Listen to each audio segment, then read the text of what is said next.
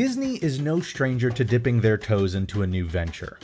Walt himself took the company from animated shorts to features, to live-action films, and even to theme parks. Decades later, the company would explore everything from retail stores to cruise lines to state fairs. So when the cell phone industry began to explode in the early aughts, it was no surprise that Disney gave it a shot. Enter Disney Mobile. Like their other ventures, Disney saw a corner of the market to capitalize on. By 2005-2006, 75% of 17-year-olds in the United States had their own cell phone. That ship had sailed. However, only 42% of 13-year-olds had their own cell phone, and that number was still on the rise. That's where Disney decided to step in. They'd market Disney Mobile not only to the growing market of phones for kids, but to their parents as well. It would be a family network with a priority on ways to monitor and limit what kids could do on their phone. But you see, it wouldn't be their network. I mean, it would, but it also wouldn't. Because Disney Mobile would be an MVNO. MVNO stands for Mobile Virtual Network Operator. In short, MVNOs are mobile networks that have almost everything a regular cell phone carrier would have. Their own branding, their own pricing model, their own customer support team, and their own deals with phone manufacturers. The one thing MVNOs don't have, however, is an actual cell phone network.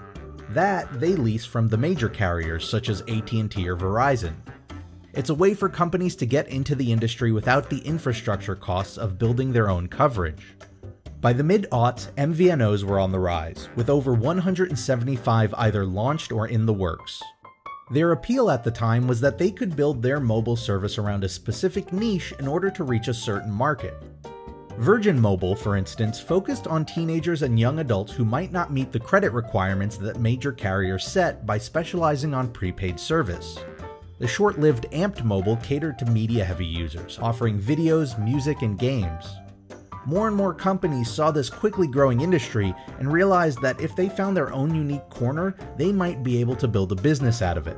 That includes Disney, who wasn't even new to the MVNO game. Back at the end of 2004, ESPN had announced their own take on the trend with Mobile ESPN. Leasing usage from the Sprint PCS network, Mobile ESPN would offer its users everything from video highlights from recent games to up-to-the-minute scores. It would be the mobile network for the die-hard sports fan. Taking that idea to their overall brand, the next step would be Disney Mobile. Announced in the summer of 2005 and estimated to have a $100 million investment, Disney Mobile would primarily focus on parental controls for phones aimed at kids. And I can get all kinds of themes, ringtones, and lots of cool games, like Pirates of the Caribbean. Whoa, you almost have the coolest mom ever. Yeah, pretty much. And I can check his phone usage, locate his handset, and even control when he can use his phone. All from my computer or Disney Mobile handset. Wow, you must be the coolest mom ever. Yeah, pretty much. Launching in 2006 and partnering with Pantech and LG Electronics to offer two phone options, the cell phones would have what was called Family Center features. Parents would have the ability to limit and monitor the number of minutes, text messages, and downloads their kids' phones were allowed. On top of that, they'd be able to pick and choose what days of the week and what hours of the day the children's phones would make calls and texts, with an obvious exception to 911. The Family Alert feature would allow the parents to send a message to the kids' phones that the children would have to read and acknowledge before they could continue using it. Lastly, the Family Locator feature would use the phone's GPS to let parents know where their kids were. In a surprising turn, the phones themselves were moderately priced and designed. The handsets started at $60 with a plan, and while they did feature the Disney Mobile logo on them, they were otherwise completely normal flip phones. No Mickey Mouse or other cartoon branding. At launch, Disney Mobile was fairly well received. People already knew that cell phones were no passing fad, and so there was no stopping the eventual rise in kids using them. So it was considered a good thing that Disney was throwing their hat into the ring to try and ensure that they were as safe as possible. While Disney wasn't public with any numbers, there were early talks to bring the service overseas to the UK and other countries. However, it would only be a couple of months before red flags started to show up. In the fall of 2006, it was announced that mobile ESPN would be halting operation at the end of the year. It was rumored that the service, at that point, only had tens of thousands of subscribers, when the business model demanded hundreds of thousands to make it viable. Yet at the same time, when it came to mobile news sources that year, ESPN was ranked third, just behind Yahoo and CNN. ESPN was plenty popular, but the public didn't feel like they needed a phone dedicated to it. The closure of mobile ESPN raised eyebrows. It would be the first major failure of a popularly branded MVNO. Beyond directly putting Disney Mobile into question, it had the public wondering about all MVNOs. If a household name like ESPN couldn't win over enough subscribers, how could the little guy? Disney assured the public that the folding of mobile ESPN didn't mean anything for Disney Mobile. They were wrong. Just a little over a year later, in September of 2007, it was announced that Disney Mobile would shutter at the end of that December. When questioned about the decision, Disney argued that it was a matter of the economics needed to make it work. However, what they didn't mention was that their primary selling point, the parental controls, were quickly becoming standard features for cell phones. It also didn't help that their reasonably designed phones meant that there wasn't any novelty to the hardware of Disney Mobile. Owning a Disney Mobile phone rapidly shifted from having this phone designed for families to just having a regular phone with the word Disney on it. And while this was more speculative, something else happened between the launch and closure of Disney Mobile. And we are calling it iPhone. Today, Apple is going to reinvent the phone. Now, I'm not going to try and argue that the iPhone was the first smartphone. It wasn't. However, what Apple does well through their brand is popularize relatively new technology. They help bridge the gap between obscurity and ubiquity.